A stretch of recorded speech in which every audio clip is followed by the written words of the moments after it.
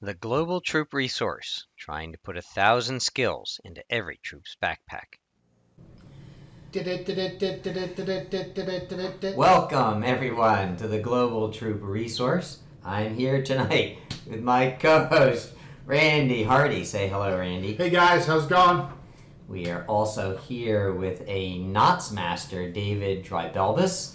Hi, you all. And we'll be talking with David. He is a Scoutmaster, has been a Scoutmaster for 38 years. He's been a Cub Master and a Webelos leader for 32 years. He's coming to us from Troop 599 out of Miami, Florida, and has recently joined us at Troop 512 in Springfield, PA. So we'll be getting to talk with David right after this. Hi, I'm Coach Scott from the Global Troop Resource. I'd like to share with you some information about a non-profit called the Education Alliance for Amateur Radio. These are the guys that I called to help my troop complete the Radio Merit Badge, and they are awesome. If you have any interest in running the Radio Merit Badge for your troop and are on the East Coast, preferably the Mid-Atlantic region, they are an excellent resource. They also happen to teach the electronics and electricity merit badges, but the Radio Merit Badge is their specialty. Their goal is to promote science, technology, engineering, and math education within organizations like the Scouts, plus communities like first responders and others who use or advance the use of amateur radio. Calling your attention to this nonprofit is just another way that Global Troop Resource is trying to put 1,000 skills into every troop's backpack. You can learn more at www.radiostemalliance.org. Now, back to the show. Okay, we're back, and as I mentioned, we're going to be talking with David Dreibelbis, who is a Knots Master. David, hi, welcome. Likewise. Terrific. We actually have done some little segments of video the other week. We did the square knot, we're working on the bowline, and we got a couple of sheet bend. Mm-hmm. Great. And one of the cool things that David does is not only does he show us how to tie the knots, but he tells us basic use and history and generally some sort of story behind the knot. As a matter of fact, why don't we watch a 2.5-minute segment on the square knot right now.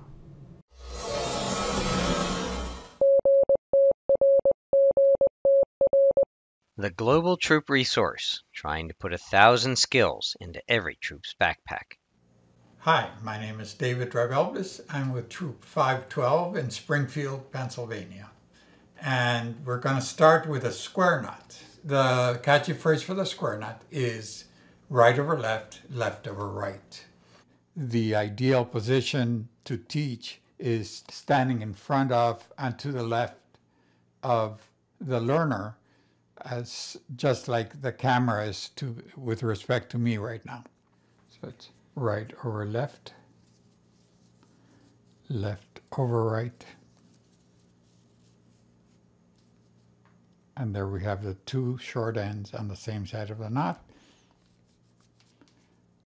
The reason why we use it for first aid is that in order to untie the square knot, the quickest way is you pull on both strings of one side of the knot and it collapses into a slip knot.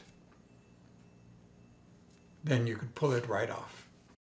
The square knot is such a primitive knot. Animals use it. There are birds that build their nests, and gorillas build their nests using a square knot. As a matter of fact, the gorillas know the difference between a granny and a square knot. And the mama gorilla baby does a granny instead of a square knot, will correct them immediately. The cavemen drew square knots on the cave walls, so we know that it's how primitive it is. The basic use of the square knot in scouting is for first aid. The reason we use it for first aid primarily, both ties easy and unties easy. And the reason we do not use it to join ropes, especially if the two ropes are of different stiffness or thickness, is that the square knot is very treacherous and will slip and collapse.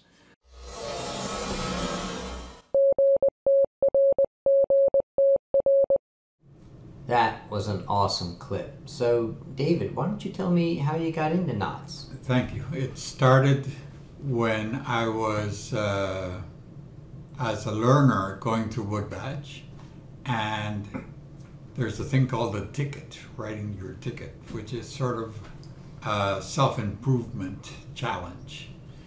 And I identified that my weak subject was knots.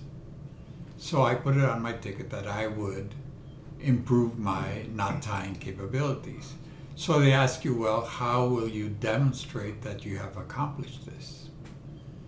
And I said, well, I gave it a lot of thought, and I finally said, I will have accomplished that when I'm at a level where I can teach knots.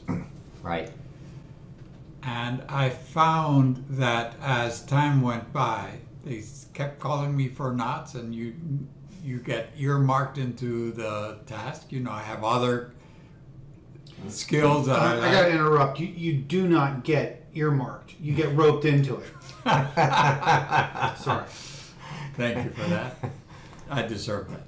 And as I did it repeatedly, I started identifying little catchy phrases. You know, just like for a square knot, you do right over left and left over right. Right. Or for a bowline, the rabbit comes out of the hole, goes around behind the tree, back into the hole, things like that.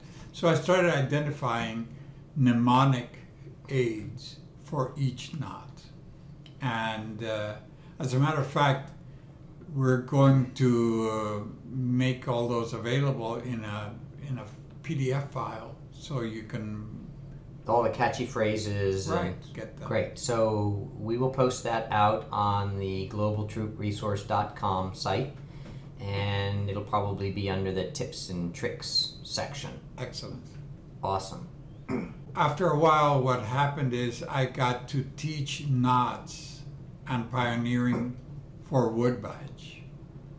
And when I was developing my Wood Badge skills for teaching, which is now bringing the whole skill to a new level, I was able to fine-tune my presentation. In Wood Badge, in the old Wood Badge, we used to teach knots for 2 hours. But this is taught to a class of about 200.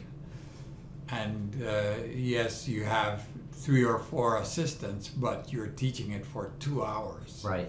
And you have to keep the ball rolling. So it's a shame that we don't do it anymore. I'm going to interrupt you again. You don't keep the ball rolling. You got to string them along. Oh. So now that is in IOLS, but IOLS has a session that is about 20 minutes of knot tying.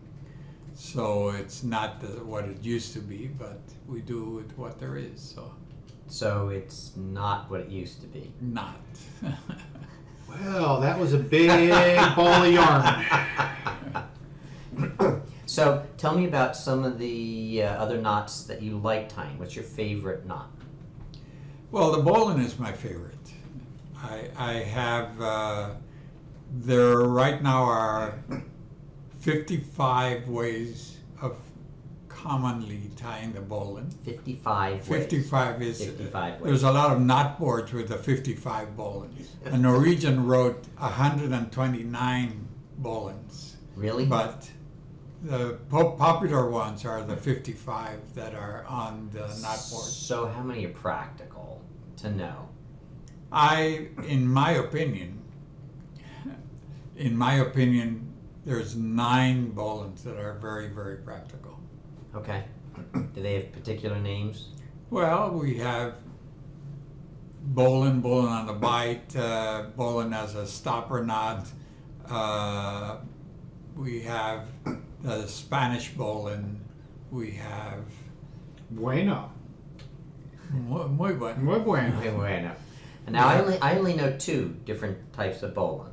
One is the rabbit through the hole around the tree, back down the hole, and that is one that I was taught the use of on a sailing craft, where I'd tie the bowline and then throw that to shore, and then they put that on the cleat, and because it doesn't damage the rope. Doesn't damage the rope, and it doesn't also bind to the cleat, so you're able to get it off. Mhm. And the other one that I learned was to tie it around yourself, so that if you Right. fell out of the boat, you could. And that's basically when we teach the bowline to scouts, we always teach it around your waist to begin with, because It's a rescue. the most important application is to rescue yourself.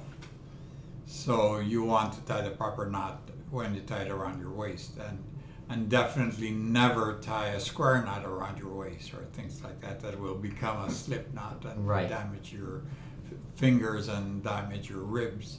Another bowline that's very popular is the running bowline, the French bowline, and then we're getting it to the 9 that I mentioned.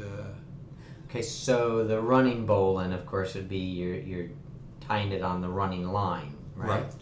And the French bowline. The French bowline is a bowline that you tie to make 2 loops that you can sit. You can pass them to your legs and be hoisted up. Okay, And it's like the- a rock climbing. Right. And the way you remember that is the snail comes out of the hole and goes around the frog. Right, it's the And- escargot bowline. Yes. And the difference between the Spanish bowline and the French bowline is that the French has 2 set loops, whereas the Spanish bowline has the 2 loops are interchangeable. One can become bigger than the other. And so they're both popular in mariners' terms. Okay. Now, my favorite knot is absolutely the taut line. Mhm. The taut line changed my life when I learned how to tie that, because all of a sudden I was able to tie Christmas trees to the top of the car, Mhm. and I was able to make clotheslines at camp Right. that would stay taut, and then we'd tie down our tent flies. Right. If we had a storm, the tents will rock back and forth and it becomes loose, and you just go out there and give them a quick pull and they're tight again. That was a game changer for me. Yes, a very practical application is the killick. So the killick adds a couple of half hitches, so you use it to drag a log so that the timber hitch won't fall apart. Okay. So another knot that is becoming very popular here in the United States is a figure of 8. The Right. figure 8 That's a stopper knot. has been, is A stopper knot? Yep. it Climb. is one of the applications of the figure 8 is stopper knot, but there are also many applications. It can be tied as a loop knot. It can be tied on the bite. It can be so. The fire department in all of North America, all fire departments have popularized the figure of 8 because it doesn't damage the rope. So this is very important because when you use a rope, you don't want to be cutting the end of it and whipping it again or fusing it. You want to be able to use that rope again and be sure that the rope hasn't suffered Right. from being under stress. So the figure of 8 accomplishes that, and because of that, the figure of 8 is becoming more and more popular. Now, Randy, you've used knots in your climbing. Figure 8 is a. Mm-hmm. You use it to belay. It's it's a very easy knot, but it takes a little bit of time and a little bit of practice, which gets me to my next point, Dave. Knots are so dry, and the way they're taught is in books.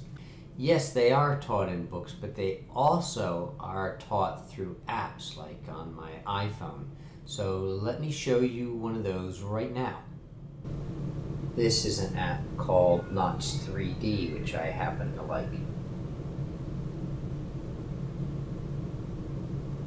My question is, can you give us some examples that people can use to teach other people? Because looking at a picture can be very confusing, especially for me. So, for instance, for the 2 half hitches, it's over and under and over and under. So you just follow that over and under and over and under. And I'm just putting a mnemonic into what the action is.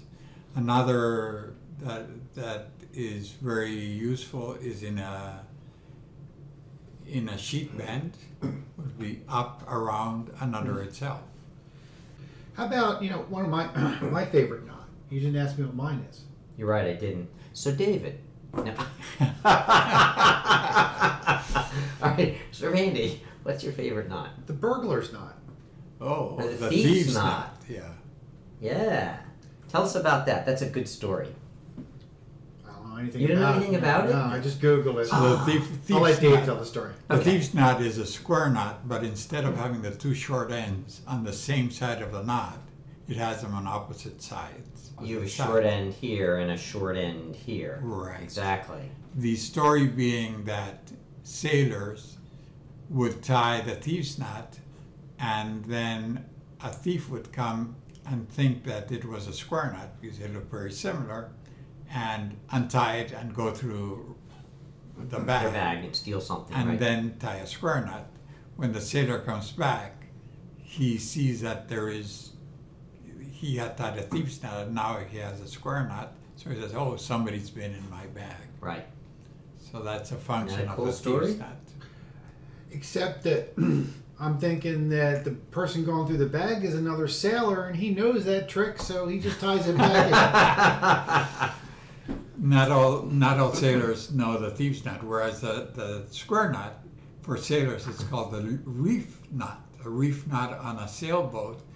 The name reef comes from reefing the sail. When the sail is in full display, the wind is blowing on the sail, whereas if the wind is too strong, the sail has little ropes sewed into the sail.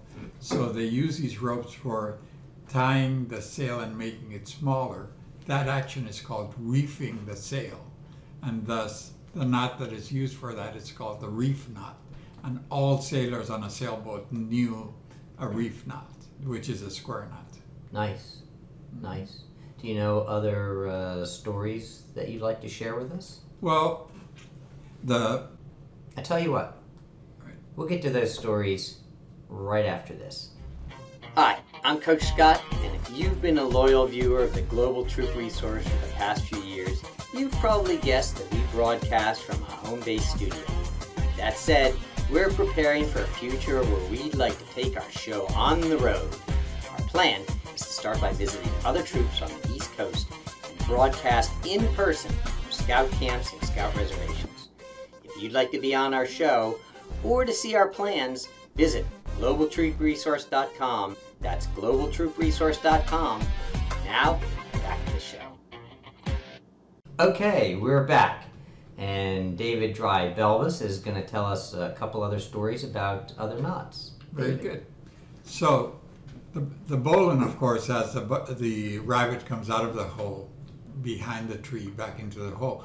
There are people, like I think speaking with you a little while back, that tell another story about a snake coming out of the hole and whatever. But I like the rabbit comes out of the hole because the rabbit has to go behind the tree, and in the bowline, if they go in front of the tree, with a snake, there's some ambiguity as to whether the snake goes in front of or behind the tree. They don't get the knot proper. It won't be the bowline, and it becomes a slip knot and just falls apart. Right. So I like the rabbit better. I think some people get confused and they have the snake in the grass. Oh yes. Well, you see, the one that I sort of made up is the snake is actually resting on a fence, and he's actually a boa constrictor, and his name is Paul, and so you twist the rope so it becomes a letter P, and then his friend the rabbit comes up and runs around the snake and back down through the hole, and then it becomes a knot. But that's why you call it a boa Bowline. line. Yeah. I would think that the boa would constrict the rabbit and eat him. Oh. Your humor is very constricting. I find it very liberating. So tell us, Randy, Yes, what sir. is your second favorite knot? Oh, that would be the forget-me-not. You sure that's not your wife's favorite knot? Could be. So I guess transitioning. You know, we use knot tying and the knot tying relay in the lumberjack games. And you had mentioned the timber hitch. I use that as well. So I tried to make it fun and interesting for the boys. The timber hitch, the boys we usually find a log somewhere on the reservation. We cut it up, we bring it out. It's usually, 5 to 6 feet long. It's probably about 12 inches, and it's fairly substantial. Yeah. They have to tie a timber hitch on it, and they get help. And then they have to drag it, like 100 yards, and it's a relay race, and back and forth and back and forth. And they really like that. So the killick would be the ideal. So you put a couple of half hitches after the timber hitch so that you can drag it. And then that is a game in and of itself. The dragging of the timber hitch and the dragging of the timber. And then there's a knot relay. And the knot relay starts off with a mile run, and they tie a square knot, come back, and a taut line. And they get help. I usually have older boys there because it's usually first year, second year, and it's some leaders as well. Another common application of that task is having to lift a log.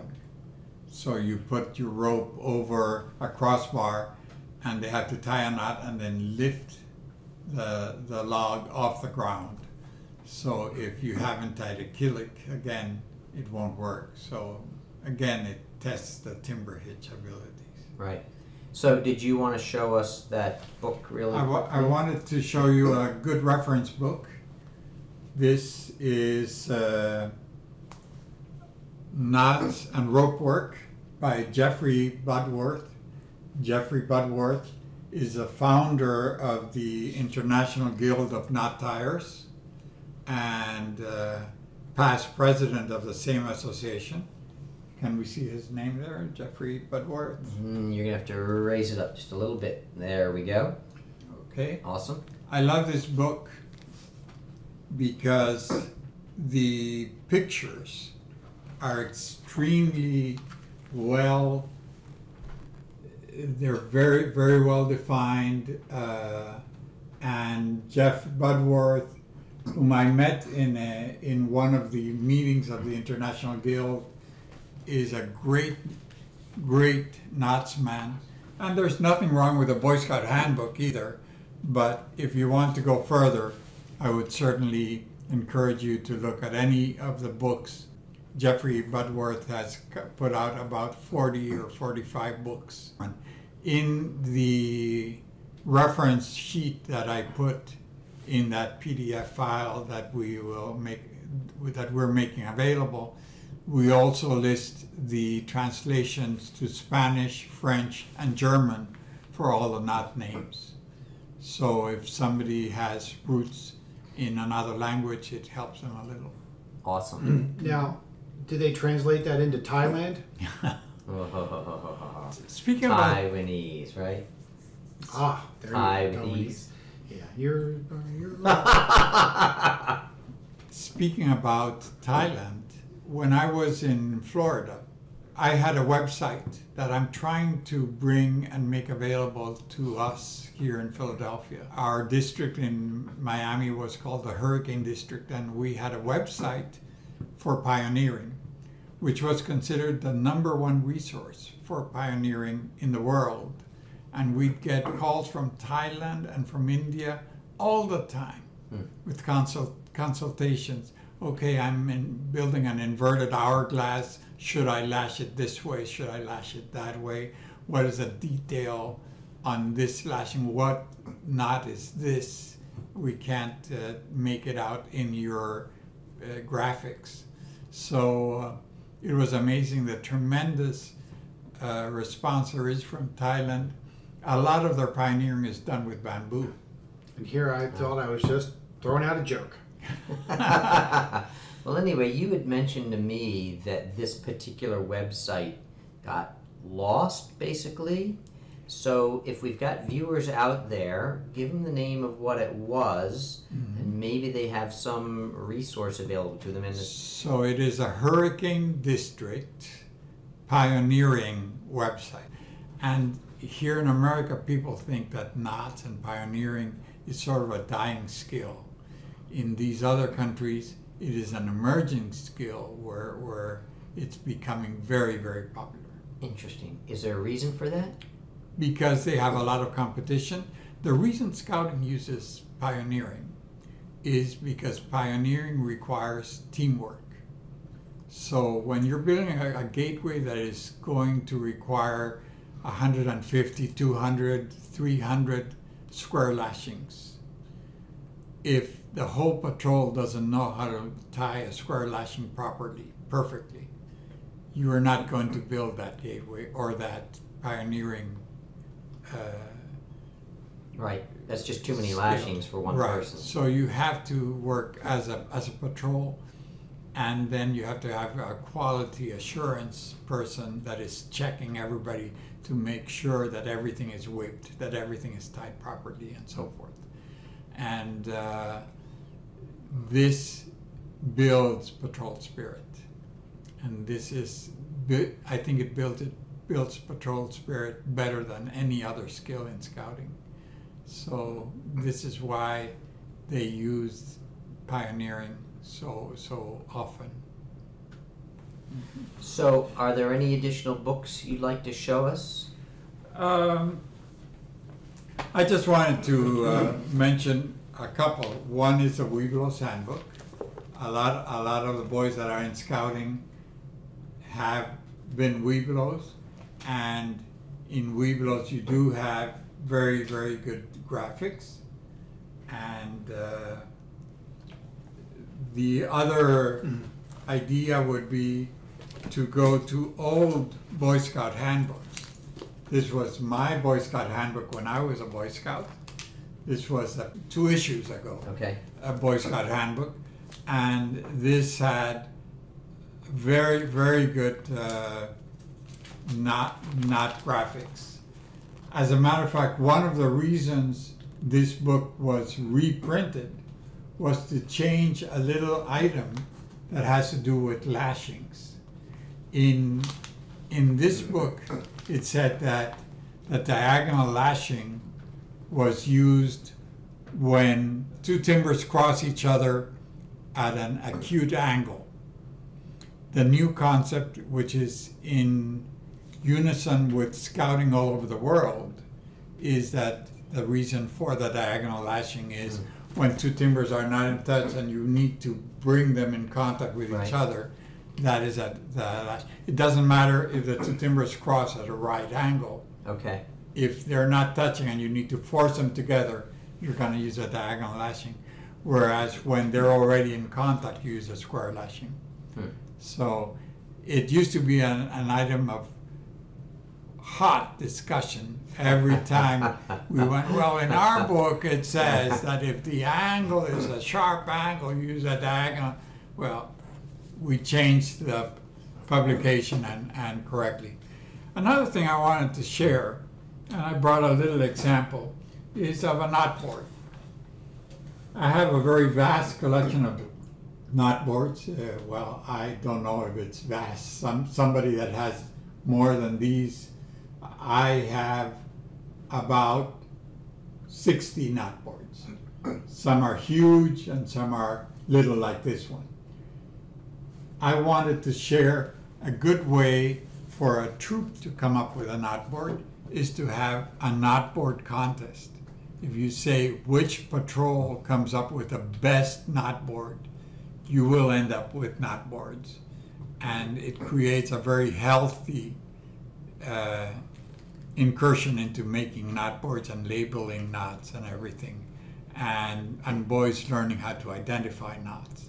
Yeah, the big deal for me with tying knots is knowing what they're useful for. Right. Having something practical, having a need that it's going to fulfill. That's why the taut line was a game changer for me, because I could use it in 2 or 3 places immediately. Right. I don't really want to learn a left-handed bird's knot when it doesn't do anything for me.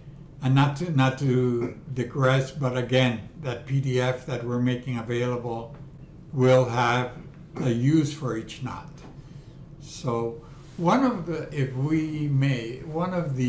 sort of controversial uses knots is the square knot, whereas we call the square knot the joining knot, mainly because it's a knot you have to learn to join Boy Scouts. But historically, in the old concept, it was used to join two ropes. Now you have to clarify very, very carefully that it's for joining two ropes if they are of exactly the same thickness and the same stiffness. Mm-hmm. If they're not, you want to use a sheet bend, definitely. Now, when you're tying a square knot, and they say it's for first aid, it's really not for rope at all, is it? It's for the bandage. Bandages, exactly. So that's a big deal to learn, because everybody goes, square knot's for first aid. It lies flat and it blah, blah, blah. And I was thinking, when in first aid am I going to tie a piece of rope around somebody? So then it really is. It's when the you're bandage. doing bandages. Yeah. I teach, when I'm teaching knots, I teach the boys that when you're tying something with bandage, it gets so tight that you almost have to untie it with your teeth. I'm hoping that someday I have a dentist in my class that I'd like to hear his reaction to that. But it is very important, the fact that with a square knot you pull both sides of one end of the knot, and it becomes a slip knot, and unties very easily. So this is something that you definitely want to do with a square knot, because if the patient, if a victim is in pain, you don't want to be fumbling with a knot and causing more pain. You want to be able to untie it very easily. Great. Well, we're going to wrap up our show right after this. Hi, I'm Coach Scott from the Global Troop Resource. I'd like to share with you some information about a non-profit called the Education Alliance for Amateur Radio. These are the guys that I called to help my troop complete the Radio Merit Badge, and they are awesome. If you have any interest in running the Radio Merit Badge for your troop and are on the East Coast, preferably the Mid-Atlantic region, they are an excellent resource. Their goal is to promote science, technology, engineering, and math education within organizations like the Scouts, plus communities like first responders and others who use or advance the use of amateur radio. Calling your attention to this nonprofit is just another way that Global Troop Resource is trying to put 1,000 skills into every troop's backpack. You can learn more at www.radiostemalliance.org. And we're back, and we're going to wrap up the show with just a couple of comments from Randy and David. I just wanted to refer everybody to the website where we can click on the sheet that will have the reference to the knots, the names of the knots, the mnemonic for each knot, the use for each knot, the translation of the names, and in some of the instances you can click on the hyperlink for the name of the knot and pull up an actual video on how to tie it. So that would be an excellent reference. It's a work in progress, but... Awesome. Well, we'll get that up very shortly, and we'll get those links going as well. Great. Well, Randy? You guys touched on PDFs, you touched on books, you touched on websites, but you forgot the most useful and popular site for learning about knots. Tell me what that is, Randy. Well, it was a TV show. You guys don't remember that TV show back in the 80s?